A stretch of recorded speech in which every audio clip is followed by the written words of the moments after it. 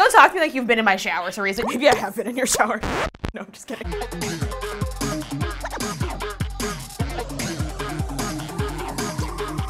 I washed my face in the sink because I think my face deserves its own time to be cleaned. And most importantly, I can customize my water temperature, which according to experts who are not me, is important.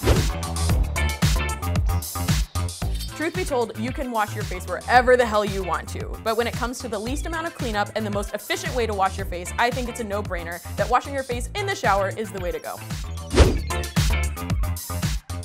Just the thought of leaving all of my face products in the shower is enough to make me know that I'm right. Like, are you keeping face wash in the shower? Yeah, 100%. Are you keeping makeup remover in the shower? Are you keeping other cleansers in the shower? Where does it end? You keep your face wash in the shower, and then the rest of your counter is clear enough for all of your other products. You have a medicine cabinet. No, you have you put the stuff in it and you open it. The lack of face wash in your medicine cabinet helps clear up the space for moisturizers, for serums, for makeup. So then every time I try to shave my leg, I'm knocking over face products in the shower. Honestly, you just need to throw out your empty shampoo bottles and then you have more Okay, space. I don't have empty shampoo. Don't talk to me like you've been in my shower, Theresa. Maybe I have been in your shower.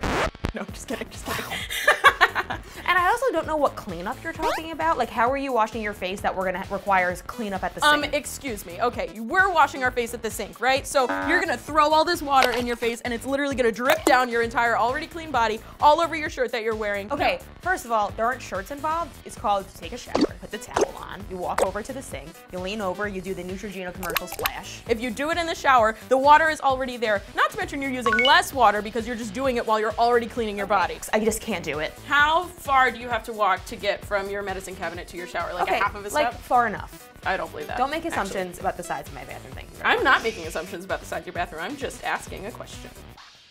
If you don't like having all of your products at your fingertips, feeling fancy, go ahead and wash your face in the shower. But me and my silk-like skin will be over at the sink, taking our time, looking in the mirror, doing it right. All in all, I think it's safe to say that when you consider how truly efficient and time-saving, in addition to the lack of mess you have to deal with afterwards, you won't want to do it anywhere else. Fight me on that.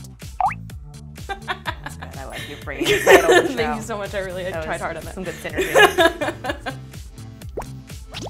Subscribe below so you never miss an episode. New videos are coming every week.